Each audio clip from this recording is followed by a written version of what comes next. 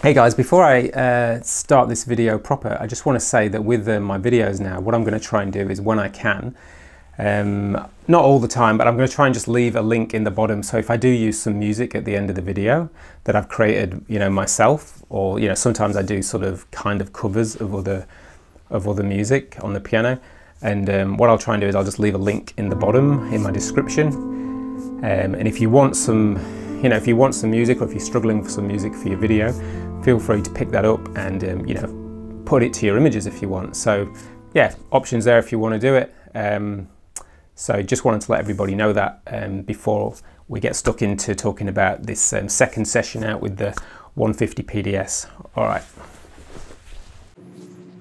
Do do do do do do do. Ba da ba bum ba. G'day everyone, welcome back to my channel. So, second time out for the Skywatcher 150 PDS. I say second time out, I mean, like most astrophotographers, this second image that I did, which was of the, what do they call it, the Omega Nebula or the Swan Nebula. I think it's got about 5 names, that nebula. So it took me about 3 days to get all the images I needed. But I did address a few issues because I got a few more parts that I needed. So I just wanted to show you what changes I've made on this scope. So one of the issues I was struggling with was balance. Because of the way the camera fits here at the front, and it also has on the opposite side, it's got a little foot for your guide scope. So this was mounted to the side. It just meant that I found balancing it was a bit awkward on my mount. I could get it one way, but then the other way it would be out of balance. So the obvious thing was to just basically get a dovetail bar here. This is a Vixen bar basically upside down that I had spare anyway. And all I've done is I've turned it upside down, and I bought another one of these SV Bony dovetail clamps. And then the guide scope here, which is the normal guide scope I always use, fits quite nicely on top. And because I have my camera, as you can see here, I got my camera with the flattener attached, which obviously goes here at the front. That basically means that you've kind of got these two balancing each other out a bit, and they're also both in a straight line. So it just means balancing your scope on your mount becomes a lot easier. The fan here mounted at the back, that's been going fine. I think I mentioned in my last video, this is just a computer fan, and basically it's just a USB computer fan, and I just use a battery pack on it overnight. I've put one of these little 3M clips, so it just clips onto the side here, and I can take it off when I need to. They're just the picture hanging clips, basically, that's all they are. I tend to find a 5,000 milliamps not quite enough, so I will often just put if it's gonna go the whole night and I'm gonna leave my rig out, and stick a 10,000 on there, because that will keep the fan going like no problem the whole night. Because you don't want your secondary mirror fogging up. So yeah, the purpose of this fan back here, which is just mounted on a little bit of this, you can use plastic, I've used core flute. It's just basically to blow some air through and keep the secondary mirror up here from fogging up from dew. That's all working fine, no issues with that. And here we've got the big plate that I ordered. So this is a Losmandy plate. And given the size of the scope, it just felt a little bit flimsy on a little Vixen plate. Maybe that's in my imagination, I don't know, but it actually feels a lot more secure on one of these big Losmandy plates. So I've attached this plate here to the bottom. The next thing I did with the focuser here, so the way that the focuser was oriented basically meant that the ZWO autofocuser came past the end of the scope just. And that meant that when I'm taking my flat frames, so putting a light panel on the end, it was always on an angle. So it was just easier to flip the focus around and have the ZWO autofocuser this way. And yeah, that all works perfectly fine. And yeah, having the guide scope up here seems to be helping with my guiding and balancing.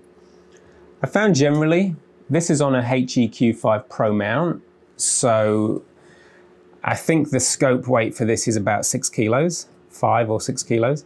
All up, I wouldn't be surprised. I haven't actually weighed it, but it's probably 6.5, I don't know, maybe 7 kilos, something like that.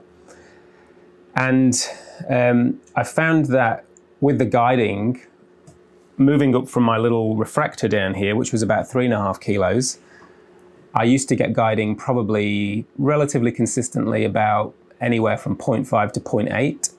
I reckon with this setup now, my guiding's more like 0.7 to 1. So you can definitely tell that there's been a little bit of an impact on guiding. But given the fact that I'm using a HEQ5 Pro mount, and I think this is kind of at the upper end of the amount of weight that I want to put on it, I'm not too bothered about that. What seems to be making the biggest difference actually in terms of the quality of my stars is not so much guiding, it's the effect of wind on this. So if you get anything more than a sort of breeze on this scope, I tend to find that it will sort of kill your subs. You'll get the elongated stars. So what I'm tending to find is I will only take this out on nights when, I've got a very light breeze, because otherwise you do end up just sort of getting rid of a bunch of your subs. As you can see, there's a lot of surface area there. And it's also one of the reasons I don't have a dew shield on it as well, because that's just more surface area to, affect the scope with the wind. It's a different ball game if you've got an observatory, of course, and you're blocking that wind from hitting your scope. But for me, with it in the back garden, in the middle of my lawn, it's always going to get affected by the breeze. One other thing to mention, I will just mention, is collimation. So I have found that the collimation on this scope seems to, at least for me anyway, it seems to go out each time I use it.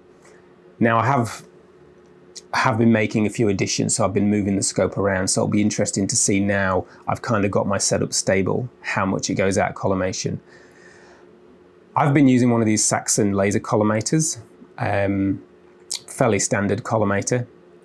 And I guess one thing that I need to think about is, what I've noticed is as you tighten this up in the compression ring here, especially the one you get with it, the compression ring that you get with it, which is it's actually not a compression ring, it's just two little screws that hit against this.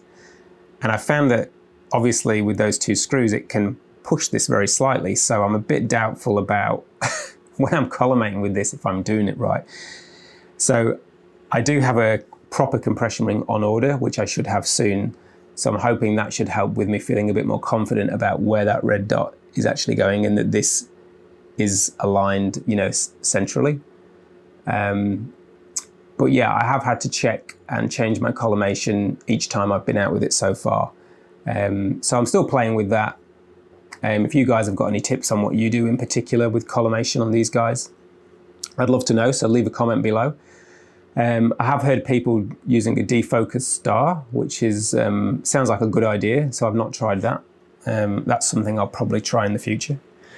And that's pretty much it. So that's stage 2 with this scope. I'm pretty happy with a stable setup now, so I'll continue testing it, and I'm enjoying it so far. It's nice to have this extra focal length that I've got, and it's also nice when your phone goes off at the end of the video. So yeah, thanks for joining me, guys. If you've not subscribed, and if you do like my content, I'd appreciate it if you consider subscribing, and I'll catch you next time. So thanks very much.